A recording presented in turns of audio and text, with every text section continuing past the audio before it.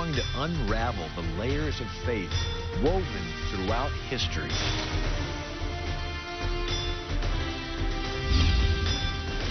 More and more, we hear crimes against women that have to do with Islam. For example, in Norway, Sweden, and Denmark, the #1 crime is rape. Muslim men raping European women. Why is this? Why are we seeing more and more women wearing burqas? We're going to be examining the history behind Islam and women in this program. It'll be fascinating. You won't want to miss it. Our question of the day, which will be answered at the end of today's program, is: who were some women who influenced American history? More and more, we're seeing crimes against women in areas where there's a larger Islamic immigration. Why is this? Well, if we go back, we can see that there is a particular view of women that goes all the way back to Muhammad. Muhammad was married to Khadijah, his first wife, when she was 45 years old and he was just 25. But when she died around 620 A.D., Muhammad then married many more wives. There are reports that it was anywhere from 11 to 15, maybe 20, because he got a fifth of the women taken in battle. Now, it's interesting, one of his wives was named Aisha. And Aisha was 6 years old when he married her. Aisha had her father, Abu Bakr. And Abu Bakr is important in Islam because he was the founder of the Sunnis. And that is the way 90% of Muslims today are Sunni Muslims. And their first caliph was Abu Bakr, the father of Aisha. Now, in the Hadith, we have Aisha's own words. And she says this: "The Prophet engaged me when I was 6 years old." And she went on to say that my mother came out when I was on the swing set playing with some friends. And she called me, and I went with her, not knowing, she was not knowing where she was going to go next. And then the mother took her and washed her, and several of the Muslim women wished her well. And then it goes on to say, "Then she gave me to them, and they prepared me for the marriage. Unexpectedly, Allah's apostle came to me in the afternoon, and my mother handed me over to him, and at that time, I was a girl of 9 years of age." Sahih al-Bukhari, which was one of the hadiths. So she was engaged to Muhammad at 6 years old, and they consummated it when she was 9. Now, Muhammad had a dream, and in the Hadith al-Bukhari and in the Hadith Muslim, it says how that Muhammad used to say to Aisha when she was a child, "I have seen you twice in my dreams as someone who was covered with a white dress made out of silver. And I heard a voice saying to me, 'This is your wife.' When I removed the silver cover, I found you. Then the voice of revelation said to me, 'This is your wife.' So I said, 'This is the will of Allah, let it happen.'" So Muhammad married Aisha again when she was 6 and consummated it when she was 9. And Aisha was Muhammad's favorite wife. He did have many more, and one of his servants said in Hadith al-Bukhari that the Prophet used to visit all his wives in an hour round during the day and at night, and there were 11 in number. I asked Anas, had the Prophet strength for this? Anas replied, we used to say that the Prophet was given the strength of 30 men. And so Muhammad had a room for each different wife, and every night he would spend it with one of those wives. Now, a problem happened when he had another slave woman named Mary. She was a Coptic Christian taken in battle, and she was Muhammad's favorite wife for pleasure. And she was not fully a wife yet. She was just a slave, but Muhammad would spend time with her. And one time he was caught in the bedroom of another wife with Mary, and there began a big stir in the harem. And so Muhammad had a verse revealed to him from Allah, Surah 33:30, O consorts of the Prophet, if any of you were guilty of evident unseemly conduct, the punishment would be double for her, for this is easy for Allah. And so we see that after this, the wives would no longer grumble or complain because they would get double punishment. And now, for those that are familiar with the God of the Old and New Testament, we can see that Allah is not the same God, and there's quite a difference in the morals and the values there. In the Hadith, Muhammad said, women can be married for religion, for fortune, or for her beauty. So marry one for religion. There are the names of his wives. Here is the list of the names. Sadwa, Aisha, which was his favorite wife, Salama, Hasfa, whose father was Caliph Umar, who was the second caliph, Zanadab, Jawari, Habib, Safiya, and she was married to Kiana, who was the Jewish chief of Khaybar. And Muhammad had Kiana stretched out and tortured and then beheaded. And then Muhammad took Safiya, his wife, as Muhammad's wife. And so there was Mayama, Fatima, Herod, Asma, Zanadab, another Zanadab. There were three Zanadabs. Halba, Aisha, Maria, that was Mary. And then Saban, Mayana. You can see that there's quite a list. Now, Muhammad, in the Quran, lays out some distinctions. And the distinctions were that it took two women to testify in court against one man, and that a woman got half the inheritance that a man gets. In Islam, they have a thing called blood money. And blood money is the retribution paid to a family on the death of a family member. And so when somebody is murdered. And so the blood money for a woman is half of the blood money for a man. Blood money for an infidel is half of the blood money for a male Muslim. And so if you are a Christian or a Jewish woman, you are literally worth a half of a half. You're worth half because you're an infidel, and you're worth half again because you're a woman. And so we see that equality was not something that came from this belief system. Now, Muhammad had an adopted son named Zaid, and Zaid was married to Muhammad's cousin, Zanadab.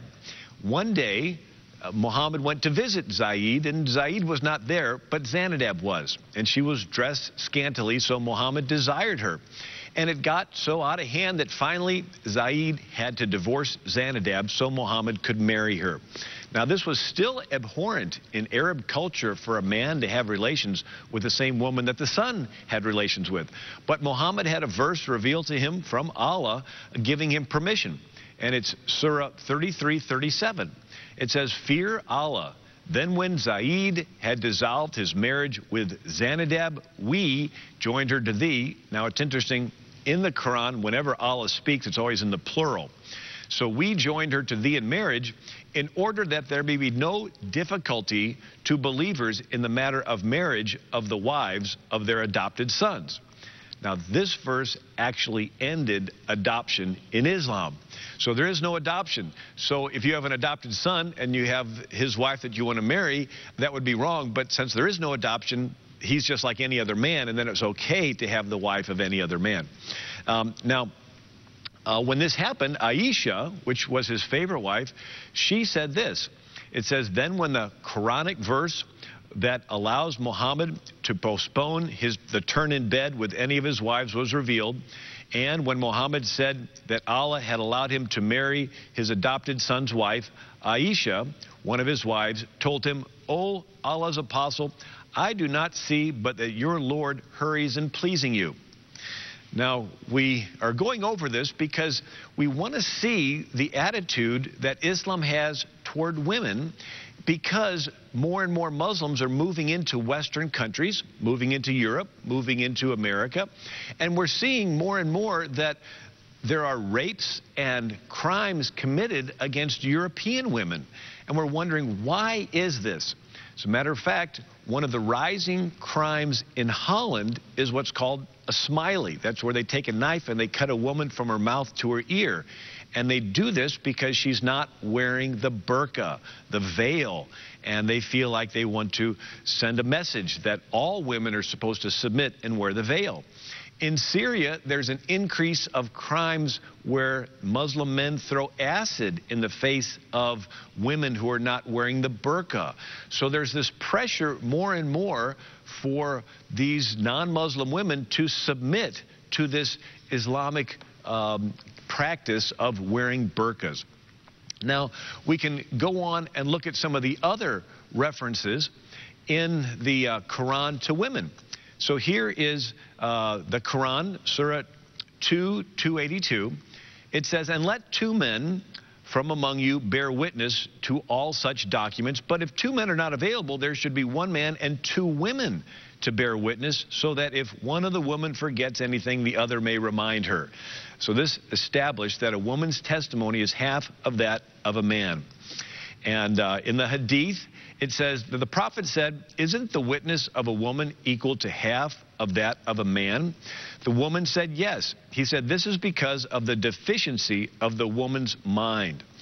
Now, I know women that have gone to Yale and Harvard, and believe me, there is no deficiency in the mind of a woman. Then you see in the Quran, Surah 4:11, it says, "The share of the male shall be twice that of a female." And so it goes on to talk about a Muslim man can take 4 wives. This is Surah 4:3. It says, "Marry women of your own choice, 2, 3, or 4. Now, Muhammad also said that you can have as many women as you can take in battle. So they would have their jihad, and they could kill the man and take the women. And it says you can have as many women as your right hand possesses. Now, again, we're examining this because we're wondering, what is the attitude in Islam toward women? Well, it goes all the way back to the beginning. And one of the verses, Surah 4:34, says, "If a wife does not obey the husband, the husband can beat her." And so this set a precedent where in Germany, a Muslim man was beating his wife, and she went to the judge. And the judge said, "You're a Muslim, it's okay for you to be beaten." And there was international pressure which forced the judge to change. But we're seeing that in Arabia, a woman was gang raped, and she was whipped 90 times because she was gang raped. In other words, in Islam, if a woman is raped, she's guilty for having tempted the man. That's why women wear burqas. You see, in Jewish law, if a man rapes a woman, he has to marry her. In Islamic law, if a man rapes a woman, she gets whipped 100 times because she was used as a tool of Satan to tempt him. So this is very important that we understand the differences in beliefs, because the traditional Christian idea is, let's go ahead and say all beliefs are of equal value, and let's value everybody. Well, it is true that we value every person and that every person is equal in the eyes of God, but not every idea is equal. And some ideas come from God, and they're in the Word of God, and some ideas don't. Some ideas come from the devil. And so it's important for us to understand that we have to identify the source of these ideas. Now, in the Bible, the Apostle Paul wrote that in Christ there is neither male nor female, bond or slave, there's Jew or Gentile, but all are one in Christ. And we see in the beginning, in the book of Genesis, where Jesus even repeated it, that a man shall leave his father and mother, and the two shall become one, that the two are equal. In Genesis, it says that God created man in his image, male and female. So both the male and the female are in God's image. Now, I don't understand how all that works, but I do know that it set the precedent in Jewish and Christian thought that both men and women are equal before God, that they're both made in the image of God, therefore they're equal before God. This is unique. It is not in existence in other countries, in other cultures. William Carey was a missionary who went over to India. And he was a strong Christian. He helped translate the Bible into their native language. And William Carey ended the Hindu practice of sati. Sati was where if a Hindu man died, the widow, if she was a pure Hindu, she was expected to throw herself on the funeral pyre and be cremated along with her husband.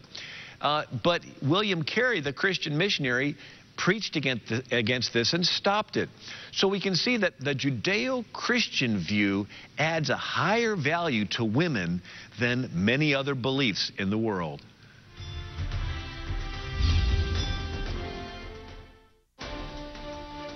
Most of world history, power was in the hands of kings and pharaohs and sultans. America did something unique with power in the hands of the people. But are we moving back in the direction of a king? Well, in the book Change to Chains, we see the 6,000-year quest for control and where we fit in the picture. A fascinating book that you will want to get. To receive your copy of Change to Chains, send your love gift of $25 or more to the address on the screen. I'm sure you recognize the picture on this book. This is the Mayflower. This is the cover of a book by Marshall Foster, The American Covenant. The Mayflower was the boat that the Pilgrims took across the Atlantic Ocean to found the colony in Plymouth, Massachusetts. The year was 1620. Well, William Bradford was the governor of the Plymouth colony, and he later wrote a book of the history of the Plymouth plantation. And in there, he writes that in the year 1625, 5 years after they were there, that they sent 2 ships back to England, one filled with dried fish and the other with 800 pounds of beaver skins. They were going to trade these to get supplies for the colony. But this is what William Bradford wrote. He says, "So they went joyfully across the ocean together, and they had such fine weather that he never cast off the smaller boat till they were well within the English Channel, almost in sight of Plymouth, England. But even then she was unhappily taken by a Turkish man of war and carried off to Salar, which was Morocco, where the captain and the crew were made slaves." So here we see that one of the pilgrim ships in 1625 was headed back to England, and it was captured by a Turkish man of war. Now, the Turks, in the year 1625, captured over 1,000 Englishmen from England and the islands and the fishing villages and took them to Morocco, where the Sultan was Moulay Ismail. And Moulay Ismail had over 25,000, mostly European slaves, built him a huge palace nicknamed the Versailles of Morocco. But Moulay Ismail also had 1,042 children because he had nearly 500 wives. And so we see that having many wives in Islam was a standard idea. Matter of fact, many sultans had over 1,000 wives. One sultan reportedly had over 12,000 wives. And so this is different than the Judeo-Christian faith. This is something where the Bible says that a man shall leave his father and mother, and the two shall become one. In Islam, Muhammad permitted 4 wives, plus as many as you could take in battle, plus many of the sultans had innumerable wives. And this is an important point to bring out because it contributes to the way that in the Islamic world women are viewed, that women are not equal as in the Western civilization. And so here we are in our West, in America, and we have to ask ourselves, is there something special about our country? Is there anything that we want to preserve about it? Well, when you come down to it, yes, there is something special. And one of those special things is equality. Now, it took a while to develop, but you read the writings of America's founders, and they kept going back to the Bible. And they kept going back to these Judeo-Christian ideas that you're equal before the law because you're equal before God. And that those freedoms went out to women as well as men. And so we've accomplished something in America that is a good thing of equality of men and women. Yet we're beginning to see a reversal. And as Islam expands, we see that inequality is now being reinstituted. So this is an important thing, because the gospel is meant to give freedom and liberty, and we see that freedom and liberty beginning to disappear. It's interesting, the words freedom and liberty have an opposite, and the opposite of that is submission, forced submission. And the word Islam means submission. So in other words, it is, in a sense, the opposite of liberty. Now, are there nice Muslims? Yes, they're very nice Muslims, and they're genuinely nice, but they serve a purpose in the spread of Islam. That as nice Muslims move into a community, what happens is the country, the community begins to say they're nice, let's let more of them in. And when more of them come in, they get involved in politics. And then they begin to want to pass laws to promote Islam. And amongst those laws are the Sharia laws, which require women to wear burqas, which require that a woman be beaten if she's raped, and also even honor killings. And honor killings is where a father will kill his own daughter if she dishonors the family by dating or becoming friends with a non-Muslim.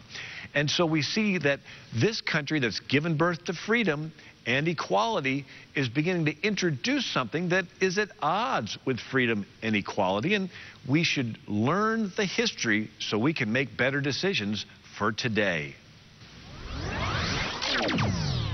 Our answer to today's question is, who were some women who influenced American history? Betsy Ross is credited with sewing the American flag. Harriet Beecher Stowe wrote the abolitionist novel Uncle Tom's Cabin. Sojourner Truth preached against slavery. Harriet Tubman led the Underground Railroad. Julia Ward Howe wrote Battle Hymn of the Republic. Susanna Dickinson survived the Alamo. Anna Jarvis lobbied to create Mother's Day, as did Sonora Louise Smart Dodd Father's Day. Susan B. Anthony crusaded for a women's right to vote. In 1838, John Quincy Adams told Congress, quote, "History has innumerable examples of women who not only took an active part in politics of their times, but who are held up with honor to posterity for doing so. Our Savior himself, while on earth, performed that most stupendous miracle of raising of Lazarus from the dead at the petition of a woman," unquote. We've been having a fascinating study of Islam and women. Here's a book called Inside Jihad, written by Dr. Tawfiq Hamid. And he reports about the Sydney gang rapes. This was in 2006, where 4 women were brutally raped by a group of Muslim men. And when this became the news, the Muslim sheikh said that it was the woman's fault. And he describes how if you set some raw meat out, you can't be surprised if an animal comes and grabs it. So the women were guilty for dressing provocatively. So in Islam, it's not the man's job to control his impulses. It's the woman's job not to tempt the man. A very different view than traditional Judeo-Christian beliefs. We're seeing more and more of this. Matter of fact, there's a woman named Ayan Hirsi Ali, and she is from Somalia, but she went to Holland. The Dutch had her elected even to their government. And in 2004, Ayan Hirsi Ali had a documentary film done with a filmmaker named Theo Van Gogh. And Theo Van Gogh did this documentary on the way women are treated in Muslim world. And unfortunately, he was murdered, and a note was stabbed into his chest that they were going to kill Ayaan Hirsi Ali next. And so she fled, but she documents and writes about this treatment. And here's a couple interesting verses. This is in Sahih al-Bukhari, and it says, Muhammad allowed women to be taken in battle to be raped, even instructing the men not to interrupt it, as they were in the habit of doing. You see, they could sell the women for more in the market if they were not pregnant, but they would rape them and then try to stop short of getting them pregnant. And when they went to Muhammad, Muhammad said, don't stop, because if Allah wills for somebody to come into the world, he must come into the world. So in other words, if you're going to rape these women, you have to rape them all the way. This is quite a different teaching than we would hear in the older New Testament. And then here is a verse. This is Surah 4:24. It says, all married women are forbidden unto you, except those captives whom your right hand possesses. So Muhammad permitted 4 wives, but you could have as many wives as you could take in battle. So this was one of the motivations to get involved in jihad, because you could come away with some extra women, and this was approved of by the founder of the faith, Muhammad.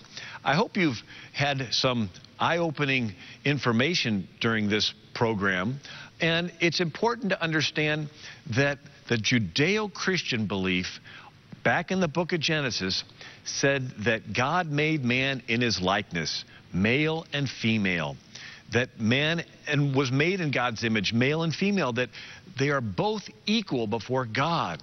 Now, again, I don't understand what God's image looks like, but I know that we're made in his image, both male and female. And this is something unique, and it gives value to the woman, that the woman has equal value before God as the man does, which is not the way that Islam presents it. So thank you for joining me today and in learning this profound information. This has been a TCT Network exclusive production. If you would like to see more exclusive special programs, send your support to TCT, P.O. Box 1010, Marion, Illinois, 62959.